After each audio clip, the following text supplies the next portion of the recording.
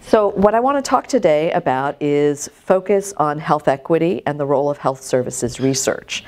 And in my talk, obviously first I want to remind you who we are and the organization I run, and oh my gosh, Woody's here. Hi Woody. Sorry, just recognized a familiar face. Dr. Kessel and I worked together at HHS for a number of years. And then I'll show you what else I'm going to talk about. But how many of you have heard of AcademyHealth? Okay, great. That's right. It's a greater proportion. Some of my talks are, fewer folks know about it, so that I'm already one step ahead.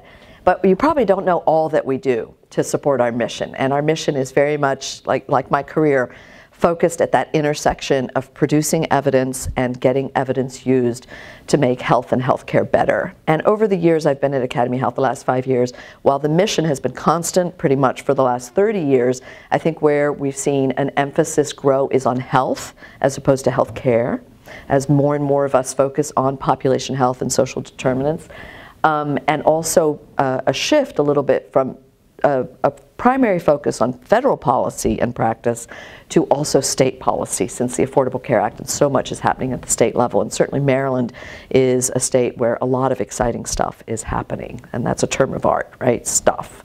So lots of great initiatives. So what do we do at AcademyHealth? These are our goals, but it's really about building a community that works together to achieve the mission. And I'm going to tell you about some of our specific initiatives that relate to health equity and how we're really trying to infuse a focus on health equity throughout all the work that we do at AcademyHealth. I'm actually going to maybe turn here, right, so I'm not doing quite the ping pong so much.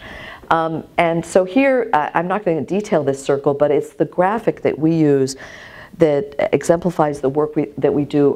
And if you look at the outer circle, it's about helping to produce the evidence and to translate it and disseminate it and help prioritize it. It's really what we like to call the research life cycle, that it's constant, but you have to think about all phases at each phase. If you're just thinking about dissemination when you've completed your research project, you've missed the boat. You need to be thinking about dissemination and audiences and impact and application from the get-go. So what I want to focus on today is I'm going to kind of ground us in the definitions we use about when we talk about health services research and health equity, and then give you a very brief snapshot of sort of the world according to Lisa. Where do we stand on health equity and health disparities? And then focus in on some opportunities going forward. So first, some definitions. This is the definition of health services research from our website. And even in good days when my lung capacity is at 100%, I can't get this out in one breath. Which, if you're working with policymakers, you know that's a problem, because you've got an elevator ride or a cafeteria line length of time to tell them why you're there and what you want them to know. But so when I talk about health services research, what I really talk about is this kind of definition.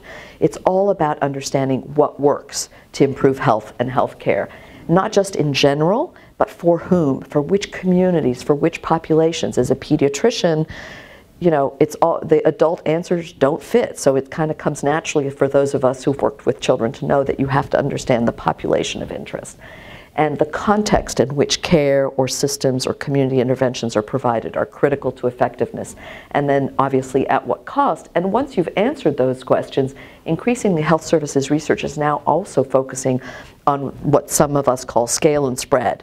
How do you sustain it? How do you implement it more broadly? How do you take it to different contexts and apply it with fidelity and adaptation? So in terms of definitions of equity and disparity, here are two. The first one is from the National Partnership for Action to End Health Disparities, and the second is from the law establishing the National Institute for Minority Health and Health Disparities.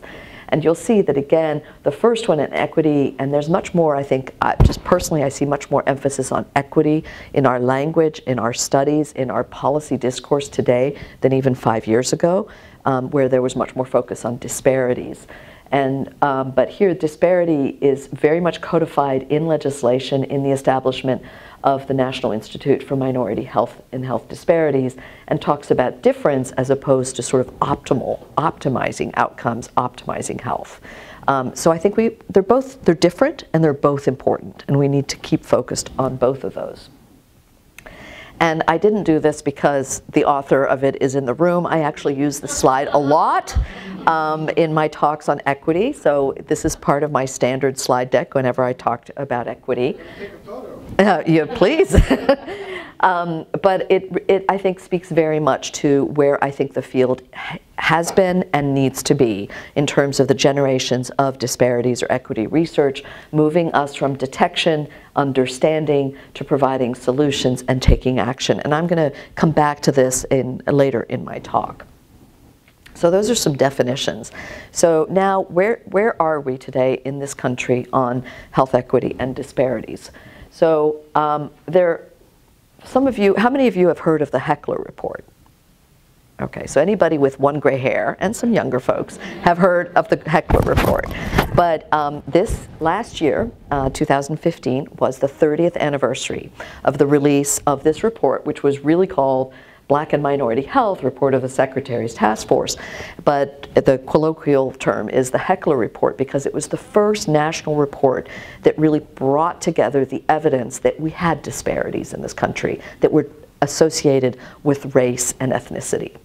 And we had a special session at the annual research meeting in Minneapolis last June on the Heckler Report. We were very honored to not just have Dr. Nadine Gracia from the Office of Minority Health speaking, but actually Dr. Sullivan came and spoke as well. So it was a fantastic session. Personally, I'm a little disappointed that HHS didn't put out a 30th year sort of report, a look back to say where, because then I could have used all their slides. You know, I would have had easy resource. But I think that would be an incredible sort of national contribution for the department to actually look at where we've made progress and where we have not. So I've gone to some other sources. So this is from the AHRQ's National Healthcare and Quality and Disparities Reports. How many of you have glanced at those reports or their website? Okay, so some of you are familiar. If you're not, it's a great resource. They have some nice chart packs. They have other resources. And I've just pulled out a couple of slides. And I think there's a small enough room that I'm going to walk over there and lose that mic, but I'm still being recorded. You can still hear me at the back, right? Great. So these slides are a little complicated to explain, but the important message here is this is 2012 data, the most recent available in that report, in this report, which shows that where for each of these, the vulnerable or disparity population is compared to the reference population. So in other words, poor versus high income, black versus white, Hispanic versus white, Asian, and Native American, Alaska Natives, American Indian versus white. And so blue means that that quality measure is the same. So blue is no disparity between those groups, the population and the disparity, the reference group and the disparity. Green is where it's worse. So there is an outcome, a quality measure where the vulnerable or disparity population has poor quality.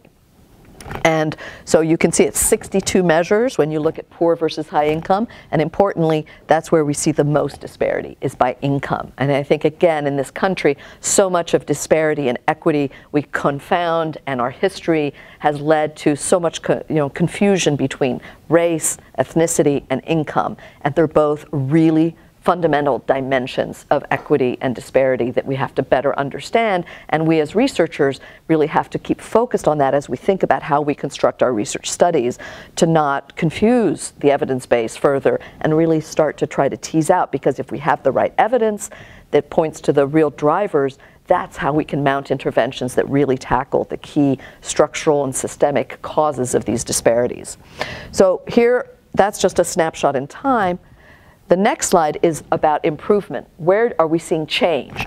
So again, blue is no change. So this is over time in the disparities report. Not much change, that's the key message. Despite all this effort in healthcare transformation, in quality improvement, we don't see a whole lot of change in performance of the healthcare system from these major reports. We see some improvements, that's the black. It's kind of weird what colors they pick. This is ARC's slide. But I'd like to sort of have these kind of pop out more. And green is where we actually see worsening. And importantly, again, the message here, the dimensions where worsening is happening most often is poor versus high income. And again, in the context of the growing income inequality in this country, you know, I sort of interpret this as this is another signal underscoring that issue in America. Now, I'm a pediatrician, I'm a child health services researcher. Yes? Can I ask a question? Please. Makes it much more fun. Yeah, no, I was just wondering, what is the N sample size? The N is the number of measures in the report.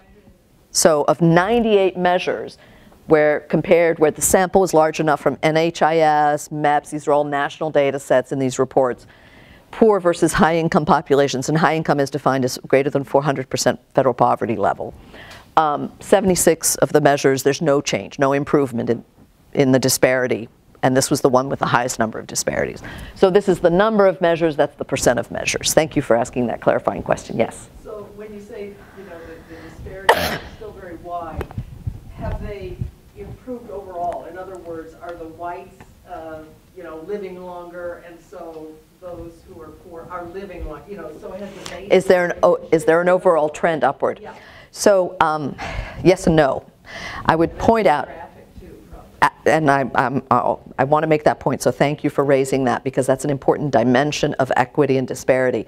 But I want to speak to your question, to your comment about, by pointing to Case and Deacon's work about white mortality, because the CDC and others have recently talked about how black-white mortality is, the disparity is lessening from, in some, the mortality from a twofold difference to about 1.5 over a course of about 20 years. There's some great slides. The challenge is, and what's hidden in that by focusing on the change in the relative difference, is that is not because black mortality is improving, it's because white mortality is getting lower. Okay, and so their Case and Case's work and others is focusing in on what they call the diseases of despair over the last 20 years. When you compare America to other industrialized nations in Eastern Europe, you know, in Europe and Australia, et cetera, we're the only country where we're seeing white mortality drop over the last 20 years, whereas their mortality is, increase, get worse, and theirs is continuing to drop. So our trend in America has changed. Now, you can't look at the white mortality without looking at, okay, so what about black mortality? Well, it's still really bad as well compared to these other European nations. But so we're seeing a narrowing, at least in the mortality indicator, between blacks and whites, but it's because whites are dying more. Then you have to break it down by why, with addiction versus suicide. And there's all those that are part of this, absolutely. And in fact, if you're interested in these international comparisons, the IOM report on shorter lives, poorer health is really a key document, and I think it's page 43 or 63. The graphic that really spoke to me was looking at the survival expectation for women in their 50s in America versus other countries. And this is supposedly the most advantaged group, white women in America of a certain income, I think, and our mortality's dropped way down off the charts compared to Europeans. So there's a lot going on in terms of social status, income, and outcomes that is really complex. And I can't cover most of it today, so I'm just skimming the surface here. I recognize that these are really interesting points. So focusing in more specifically on children, Denise Doherty and her colleagues looked at these National Healthcare Quality and Disparities Report and drilled down and looked at the 56 measures over 4 years. And actually here, children seem to be doing better overall, because you see improving, 23 are moving in the right direction, 29 have no change, and only 4 are worsening. So in terms of the relative number of measures that are getting better, it's higher for children than for other populations. So that's at least positive.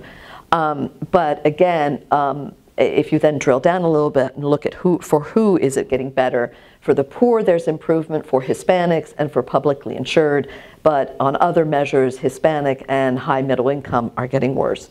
What you see basically for black children, and I'm sort of previewing a slide a couple down the way, is that actually black children are no change or getting worse in general in this country.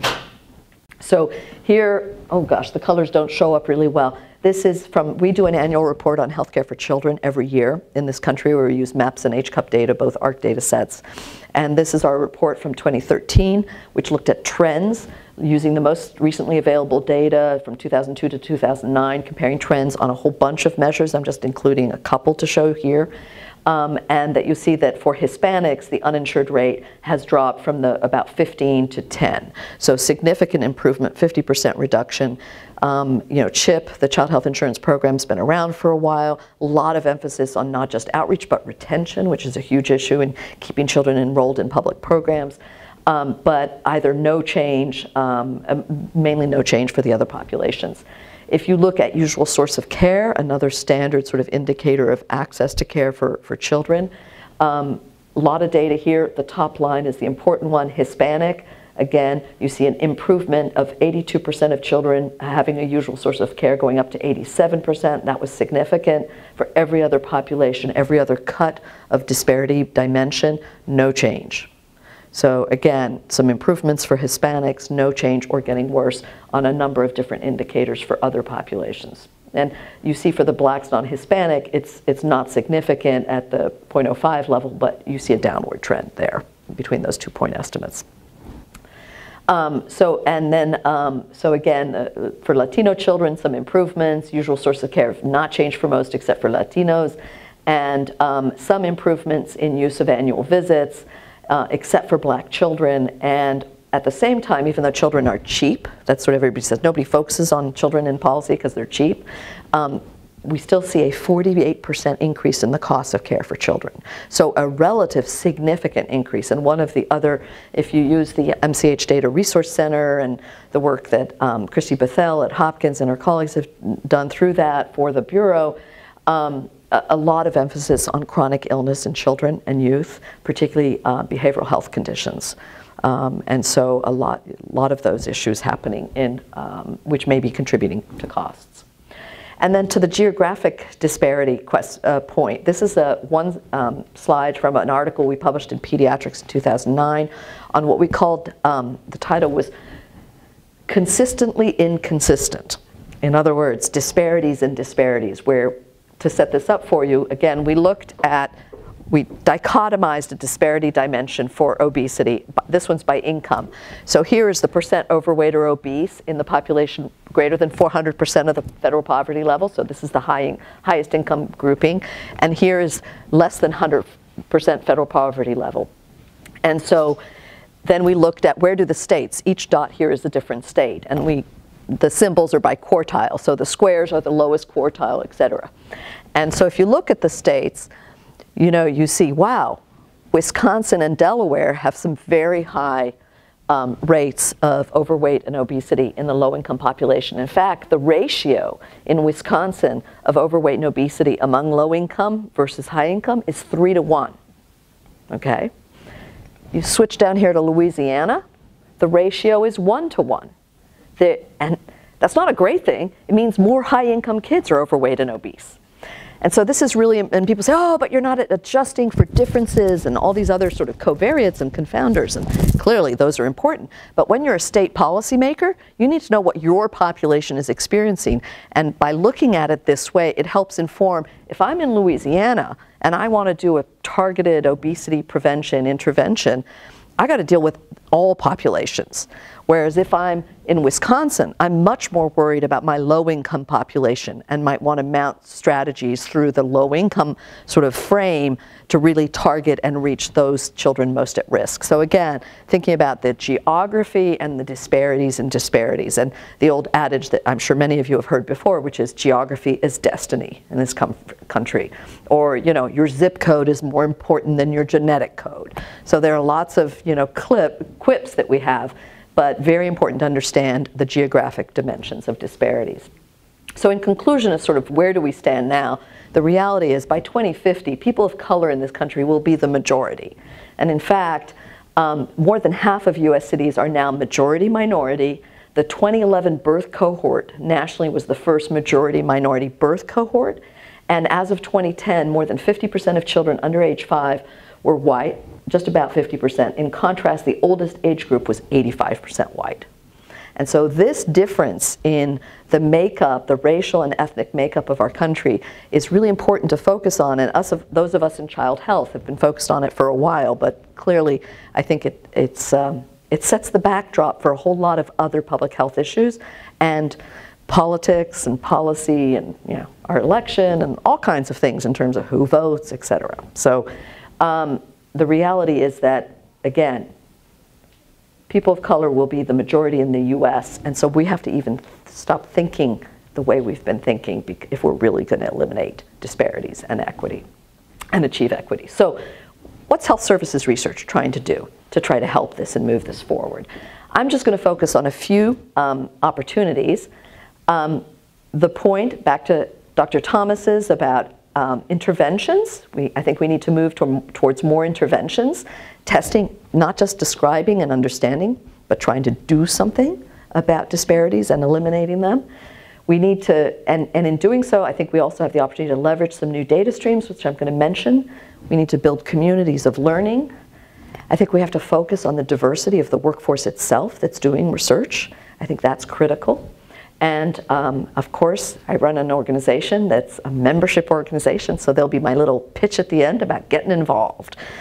So first, let's focus on moving towards more intervention research. We partnered with the AAMC, the Association of American Medical Colleges, a couple years ago, a couple of our staff, to do an analysis of HSR-PROJ. How many of you have ever heard of HSR-PROJ? Okay, a couple, that's great, because it's sort of an unknown gem resource. But this is a database that the National Library of Medicine maintains, and we do it under contract with them. And it's a comprehensive collection of health services research, and not just federal. So if you're used to going to NIH Reporter to find out who's doing what research or what's been funded, that only has federal research. This has 149 different organizations, including private sector foundations, et cetera. So it's the most comprehensive. It's only health services research using a standard definition instead of mesh terms to identify and populate. And so the team did an analysis looking at the distribution where they classified the studies based on expert input, which ones were detecting disparities, which ones were primarily focused on understanding, and which ones were reducing or eliminating. And again, when I transferred this graph, the blue didn't show up so well. But the bottom line is that from 2007 to 2011, the number of studies looking to reduce or eliminate disparities went from 27% of the portfolio to 52%. And so that's actually a 93% increase in solutions-focused research over the last 5 years. So I think that's very positive. We're going to need to update this in, in a couple years when we have we always lag a couple years behind in the data set, so that's pretty typical. But I think we are moving towards more intervention research. When you look at what was in the data set, the vast majority were healthcare delivery studies focused, as opposed to maybe disease-specific studies. So then the question is, well, how good is this research? So I looked at a couple sources, and so one was an ARC evidence report that they published in 2013 that looked at quality improvement research to address health disparities. And you can see the numbers here. Typical of all the evidence reports, thousands of abstracts are identified. It's whittled down to a very small number of studies that are qualified to be included. 11 of the 19 papers were randomized controlled trials, and 18 incorporated multiple components. 12 of those were patient education. 12 had patient education. And what did the authors conclude? That QI has not been shown specifically to reduce known disparities in healthcare or health outcomes.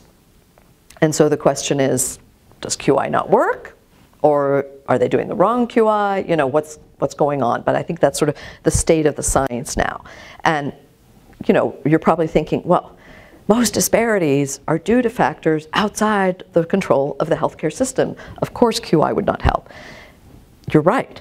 However, healthcare systems are increasingly held accountable for the outcomes of their population. And so there's a very important lever to try to at least get health systems focusing more externally. And again, in Maryland, Dr. Thomas and I were just briefly talking about the global budgets for hospitals. Now the incentives are aligned that the funds flow for care services is now linked to outcomes that are driven outside or upstream from the care system. And so how can we leverage that to really address equity and disparities? So to give you an example from one of the articles, generalized and provider-directed QI efforts using clinical decision support and provider feedback can lead to reductions, especially in the areas of preventive and chronic disease, but will not be sufficient to achieve healthcare equity. So we know that. And in fact, in another review, it's coming up.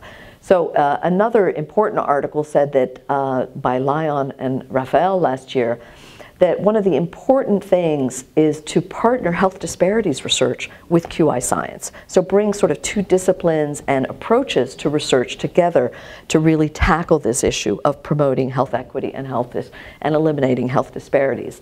And so they stated that QI interventions need to overcome well-described challenges in developing, implementing, and studying QI in vulnerable populations and under-resourced settings, and they outline a number of recommendations that studies and researchers could think about in the design of their studies going forward and in their interventions. So I think those are quite helpful.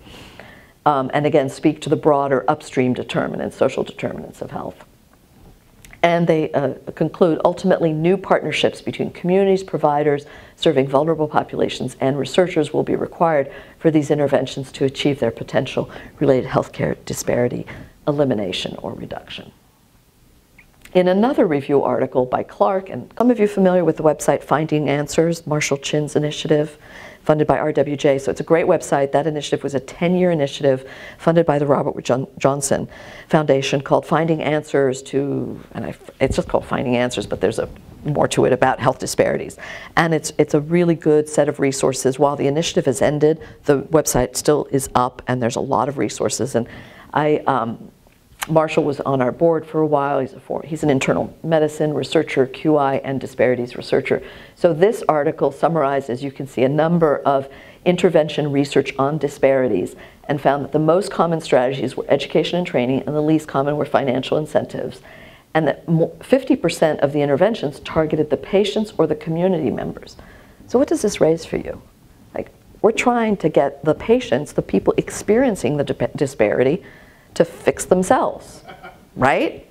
As opposed to looking at the systems, like how do you change the systems, the incentives, the structures and the supports that are producing the disparity and the inequity. And so I think it's a frame shift. If we're really going to move intervention research forward, we've got to think about what are we really talking about in terms of interventions here, because it's just ridiculous to expect patients to somehow change when we're not changing any of their context of the reality of their lives. If you're looking for more information on interventions that people have tried to address disparities, I would encourage you to look at the ARC Innovations Exchange website. You see it there. They have over 600 innovation profiles that are relevant to health disparities, to reducing disparities. Now, these are not at the level of sort of evidence of effectiveness that you'd need for an EPC report or the U.S. Preventive Services Task Force, that level of evidence, but they're well documented, they've been tried in at least one system, and they have some metrics of success. So rather than starting a new disparity intervention de novo, it's a great place to start to find out what have people tried and how successful have they been. So then, talking about intervention research and how do we do more of it, obviously, we at AcademyHealth help to sort of create the academic and intellectual discourse for people who are doing research to learn from each other, to share methods, to share innovations. And while the annual research meeting that I'm going to mention in a minute is our jewel in our crown of our organization, we also started partnering with the National Institute of Health across 17 different programs and institutes and centers on the Conference on the Science of Dissemination and Implementation in Health. Have any of you attended this conference in the past? Well, you might want to consider. It's in December in Washington, so it's not far away. Because it's a partnership with NIH, they do a lot of the work of developing the program, so the costs of producing the conference are much lower. And so the registration rates are more affordable than many. They're in the sort of $350 range, so for a two-day conference, that's actually a pretty good rate. But this past year, in December, we had we organized by tracks, and one of the tracks was, as you see here, promoting health equity and eliminating disparities, with 55 abstracts. And so 10% of the abstracts were specific to this theme, were submitted under this theme. That's not to say that the abstracts in the other themes didn't also have a disparity dimension.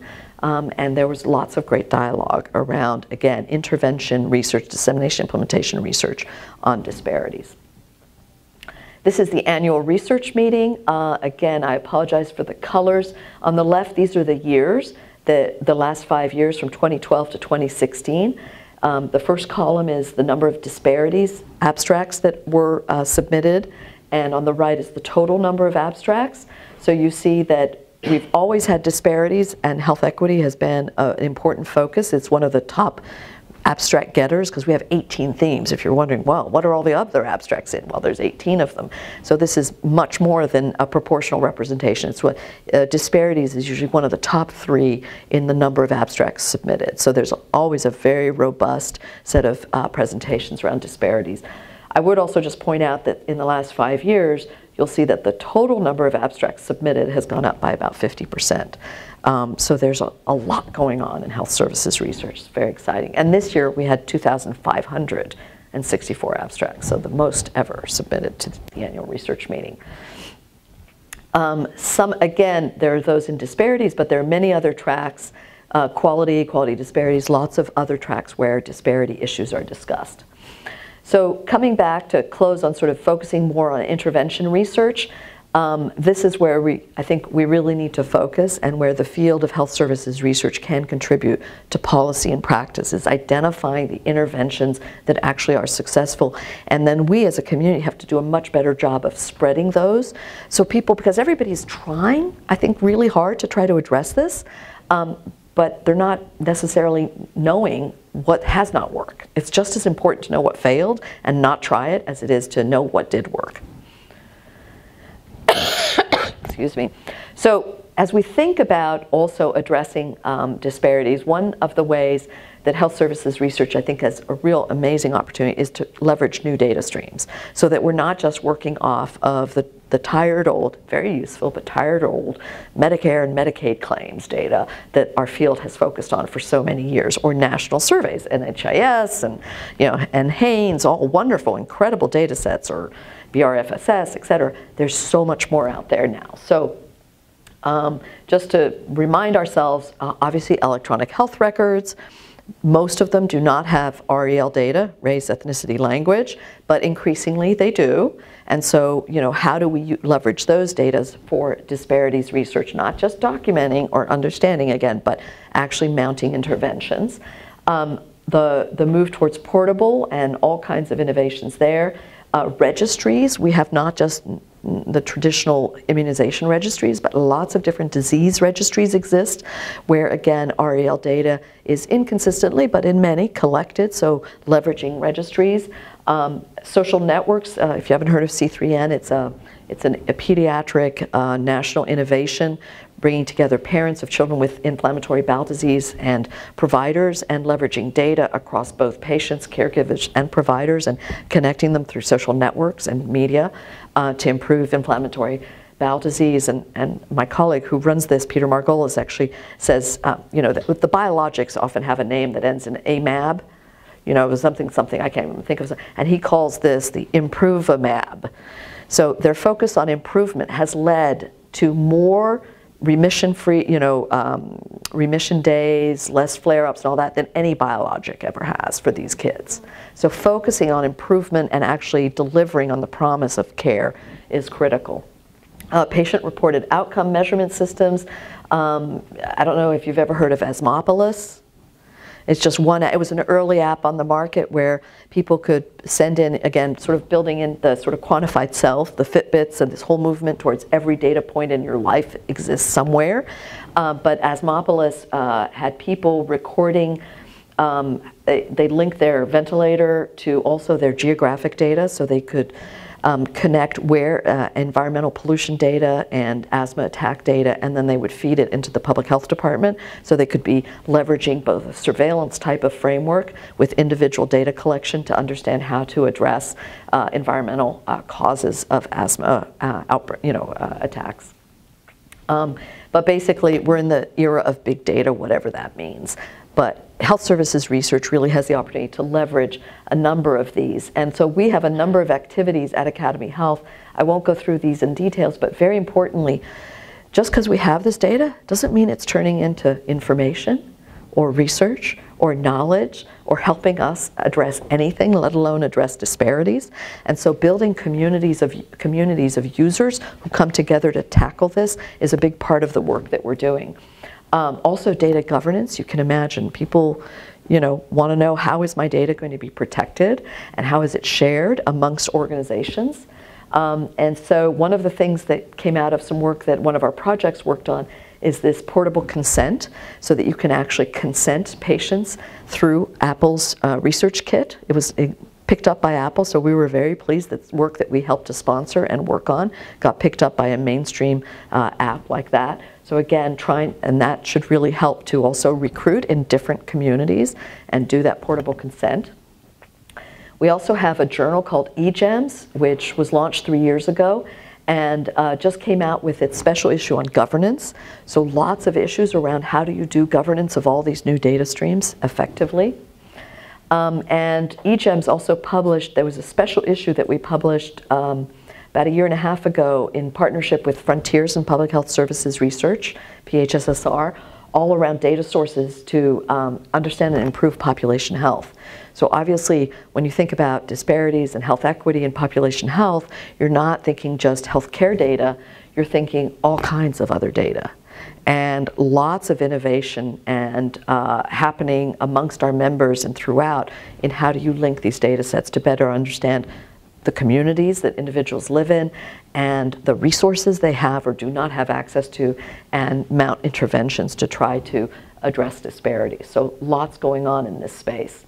We also just launched earlier this year the Community Health Peer Learning Program funded by the Office of the National Coordinator, and this is specifically working with 10 geographic communities and 5 communities of experts, sort of subject matter expert communities, where each of the communities is trying to achieve population health objectives through expanded collection, sharing, and use of electronic health data.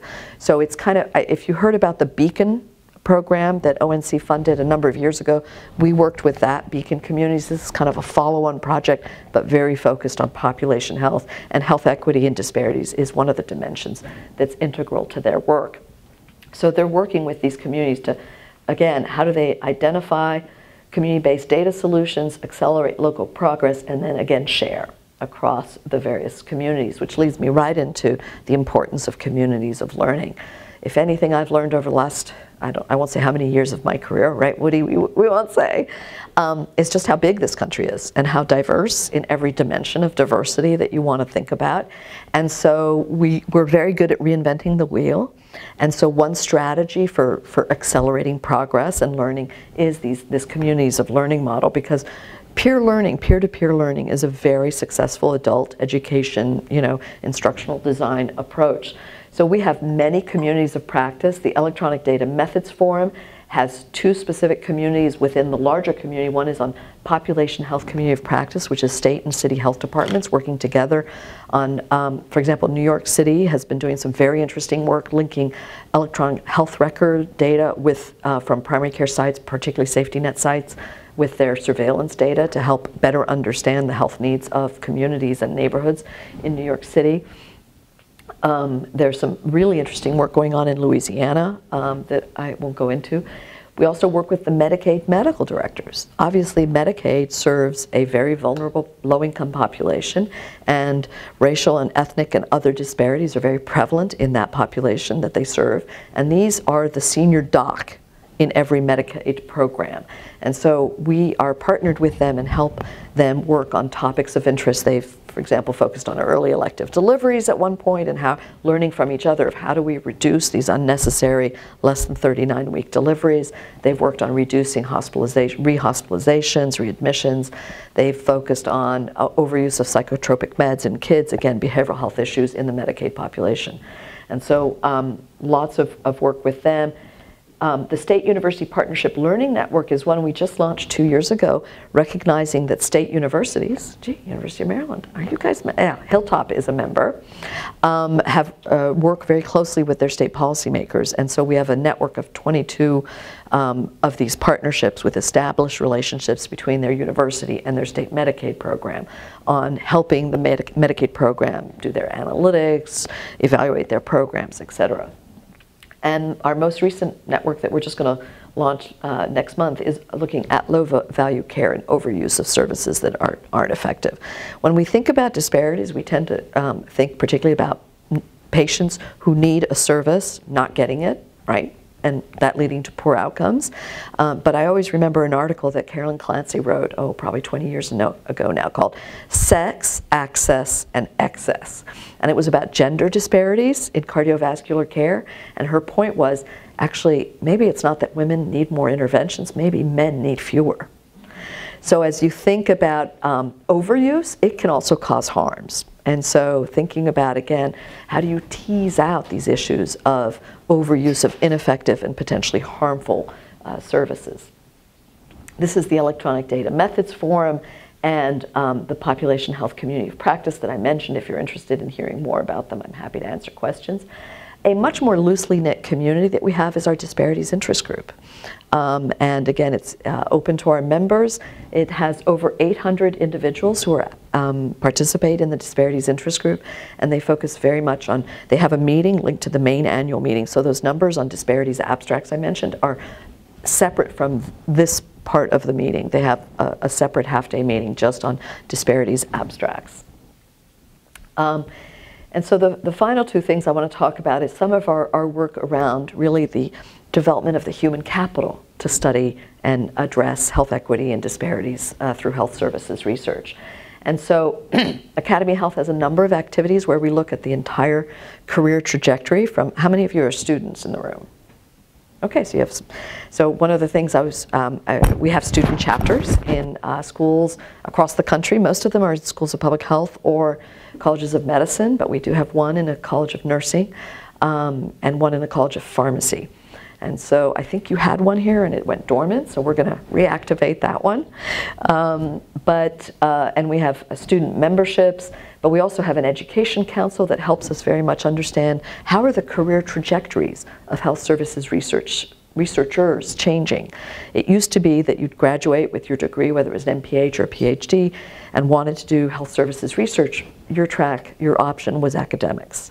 Now it could be lots of different things, and I'm sort of the poster child for not just working in academic settings. I mean, I've been a full professor in academic settings, I've worked in the state health department, I've worked in the federal government, work in the nonprofit sector, and we're seeing more and more trained health services researchers now working in delivery systems, data analytics shops, the pharmaceutical industry, lots of places. So we're working with our leaders to really understand what are the competencies, and we're probably going to update the core competencies. What do people need? And as we think about updating the core competencies, obviously I'm very interested in thinking in that group who's going to do that, thinking about, well, what are the competencies around equity and understanding how to study equity that folks who are trained in our field need to have. We have a lot of scholarships and fellowships.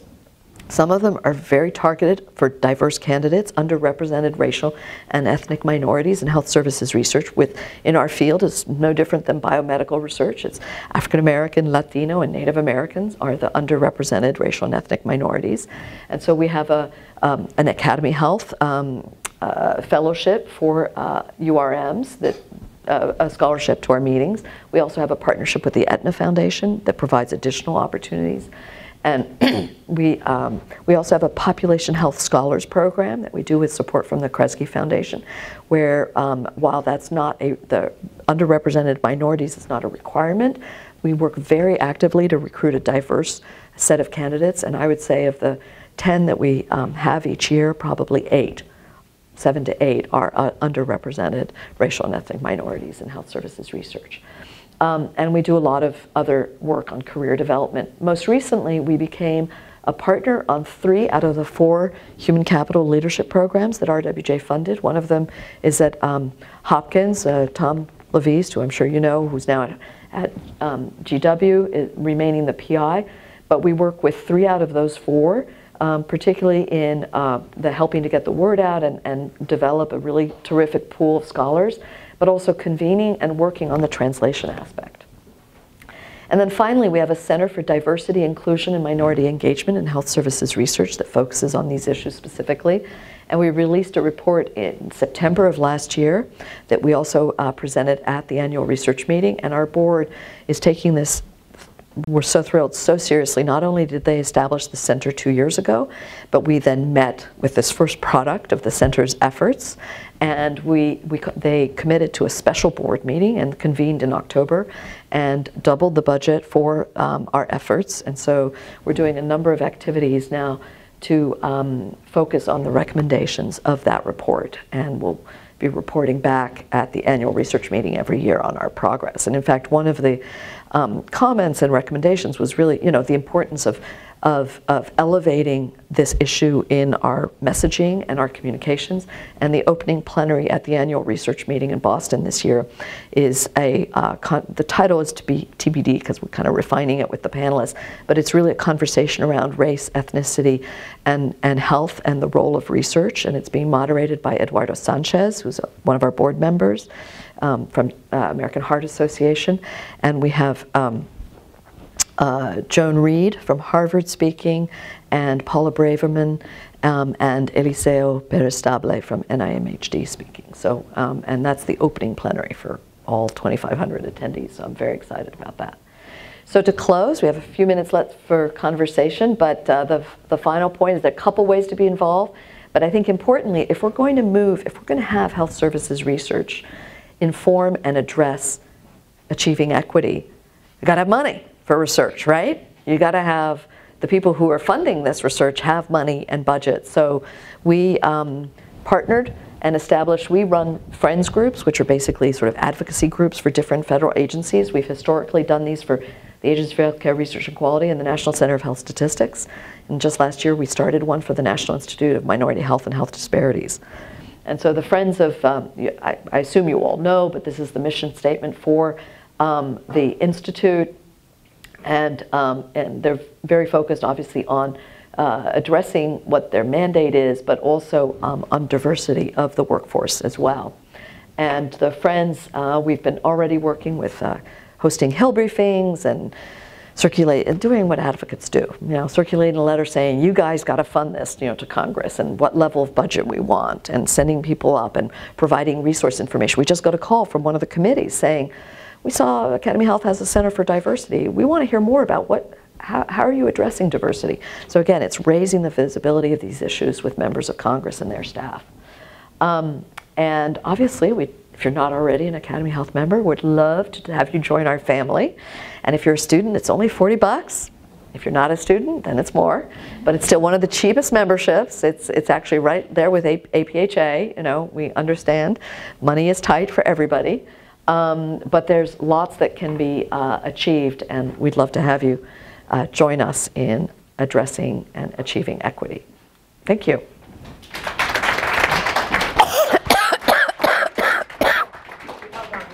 So we're being recorded, and so I want an opportunity for some questions. And what I'd like to do is, if you can take that off, I don't know how they put that on you. But they need that for recording. You'll stand here. Apparently. That way I can move around and can actually hear the question. Okay. Or you can repeat the question. That's another way. You can repeat the question. Will that work back there? Yeah, okay. She doesn't want to talk. So I'll go ahead and keep it with you. I think she's saying this is the one that's tied to the machine. So go ahead and hang on to this. All right. So the floor is open.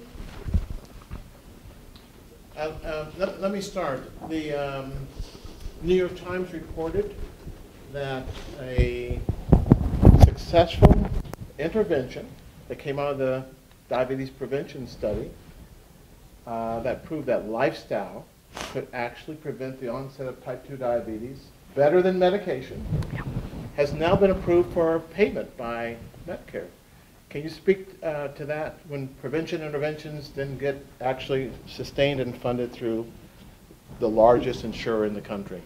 Well, I think it was really kind of a breakthrough moment, I think, and builds on other signals that certainly the Affordable Care Act started for example, that now if a screening is deemed grade A or B level evidence by the U.S. Preventive Services Task Force, then it's covered with first dollar coverage. In other words, you don't have to have a copay. It doesn't count towards, you have to meet this much of your deductible before it's covered.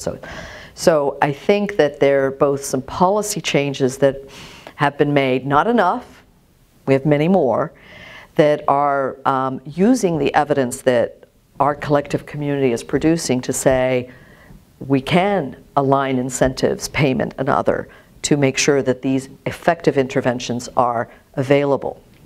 So that's very positive, and I think the DPP has also been deployed in many other ways through the WISE and other ways to try to get it more widely used. It's very encouraging, but I'm also sanguine about how far we still have to go to get prevention appropriately covered, because often prevention is held to a standard of it must save money as opposed to it's just effective and saves outcomes. It improves outcomes and lives. And so bringing a cost dimension to the test of whether or not it's covered, it remains a very tough barrier. So, and also, it's not just with Medicare, but the Congressional Budget Office, with so much of prevention, you have a time issue that, it might be, and particularly in pediatrics, it might be 10, 20, 30 years before you see the benefit in disease outcomes or costs from a condition that is preventable. And the window for calculating benefit is much shorter for the Congressional Budget Office. So I think there are still many barriers to us further pushing prevention coverage at the national level. Where I also think it's exciting is though through innovations, whether it's through the state, the SIM grants or other CMMI-funded innovations, but also the private sector, as you start moving the dial towards paying for outcomes, the old 1,000 flowers will bloom. People will see it in their best interest to focus more on prevention that helps keep people out of hospitals and hopefully prevents disease from establishing itself. Please, and introduce yourself. Radha Dagar. So a year ago, I published a paper with my PhD students on the preventive services used among the uninsured. And we found that minorities were doing better than whites. And we didn't know why. I mean, we used pooled data from the MEPS from 2004 to 2011. And we found that, minorities are doing better than white people among the uninsured. I was wondering if you have some explanation for that. No. What did you put in your discussion?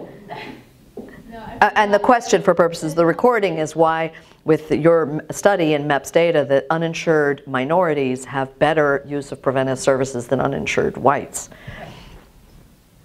I don't know. I guess my mind goes to whether because of geography and the placement of safety net clinics who disproportionately serve persons of color, that maybe persons of color who are uninsured are more likely to have access to free resources. I don't know. That's one hypothesis. That was one of the assumptions. We said that it could be federally qualified health centers, or right. That was one of our, but it was just puzzling. It is puzzling.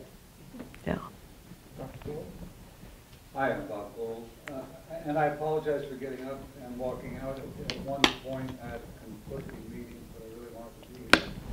I was really thrilled to hear you talk about the 30th anniversary of the Heckler Report. I was in the Office of Disease Prevention and Health Promotion at the time it was released, and actually did some writing in volume 2 as part of that, along with many, many other people. But this is also the 30th anniversary of another big thing, coincidentally, the Ottawa Charter. Oh. And WHO is making a big deal of this 30th anniversary of the Ottawa Charter internationally.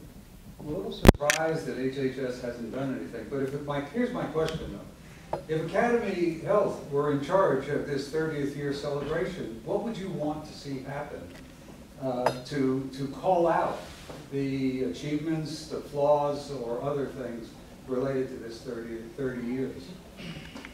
For the Heckler Report or the Ottawa Charter? For the Heckler. For the Heckler Report. Well,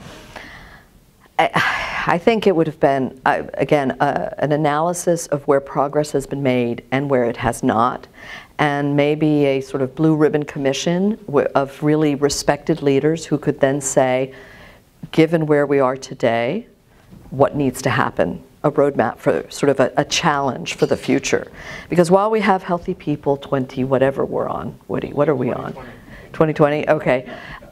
That report is so dense, and it's hard to sort of have that as kind of a clarion call of focus. And I really would have loved to see that kind of very clear and emphatic statement about what needs to change to make more progress on Black and minority health or to achieve health equity. Woody? Dr. Kessel. First, Lisa, thank you for a superb presentation and overview. And more importantly, your leadership in this space, I think, and the voices that you bring to this. But your presentation reminds me of the conversations I had with Secretary Heckler and how we actually got to where we are. I can tell you the anecdotes. It was actually at a Christmas party that she and I had a conversation. And it relates to the issue of she wasn't aware that there was a problem, to be blunt. And we happened to be standing next to one another. And I have the same bold gene that you do, and shared with her some of the issues I was working on around black-white disparities with infant mortality. But what it goes to, and I can go into detail about the rest of the story, but she was great. But the issue is, and I think you've talked about this, is the first job is to educate people about the disparity. But the one that you were zoning in on is and I think Stephen has talked about this too, the action-based research. So what is the level of detail that we need to actually move the needle forward? I mean, one of the things that I struggle with is at the population level, we see the disparities. But at the population level, it doesn't give us the level of detail to actually do the kind of intervention that's going to work for some and frankly not everybody, which has got to be an accepted principle. But what is the level of detail? What's the granularity? What other variables would you start to collect that are not really in the national data sets that keep helping us, you know, what's the problem, where's the problem, but not moving us toward what exactly do we do about it? Great questions, and I think these are ones that the field is really grappling with. So just a couple thoughts. One is, I think we need to do a much better job of understanding what the intervention is and describing the black box of, oh, we mount this intervention. Well, what does it really do when mounted? And the importance, and in doing that, of mixed methods, of not just quantitative data, but also very important qualitative, ethnographic data about what the intervention was and how it was deployed. The other types of data and research that I think and models we have to integrate into our studies much more is characterization of context. Because as you said, you know, we have to figure out what parts of the intervention, what pieces, because often these are multimodal and very complex interventions, what pieces are absolutely essential and which ones are context dependent and what is that context. So I don't know if folks are familiar with there are many frameworks on intervention research, but I start usually with the Consolidated Framework for Intervention Research that Laura Damschroeder and her colleagues did. And, you know, characterizing the inner context, the outer context, again, using a theoretical framework to help organize your thinking about what do you need to capture information on as you study an intervention. And then I think I would love to see much more investment by research organizations in that spread and scale studies, because we're really good at doing single site studies. We evaluate programs to death in X location, and then we say, okay, they work, we've got the evidence, let's fund it nationally. Well, wait, you know, the effect size, the fidelity, the adaptation, you need adaptation, but you want fidelity for your effect size, all that has to be monitored and evaluated as it's deployed. And one of the big issues I think that we have right now with evaluation research is that so much of it is appropriately funded by the federal government, but it's coming out of CMS, and it's funded in ways that we're not getting the results out, and it's not very public. It's contract research, and the investigators, the researchers, the evaluators have a lot of constraints on when and how they can share their results. And so I think we're losing valuable time of learning for the $10 billion that was given to CMMI. So I think that better methods, better data points, qualitative, mixed methods, and more transparency and sharing of findings, even interim findings, I think would help us a lot. Now, before I call the dean, let's give our speaker another hand. And let me say that I think you'd be pleased to know that here in our Department of Health Services Research, we now have an MPH degree in health equity. Excellent. And Dr. Francini and I and some other colleagues just came back from a Health Equity Summit organized by the Big Ten. So the Big Ten Conference is going to launch a major health equity initiative, and I think many of the things that you've talked about could help inform the kind of interventions that will take place across the 11 states of the Big Ten. Dr. Whatever Dean? name is Dean. Dr. Clark? So thank you very much. I'd like to thank you for doing this. It's wonderful. I'm always happy to hear about people who study children. But this is actually a little memento for thank you. But it's actually a pictorial history of the University of Maryland. So you can come back, read this at home, and then come back again and check us out. That's great. Thank you very much. Thank you.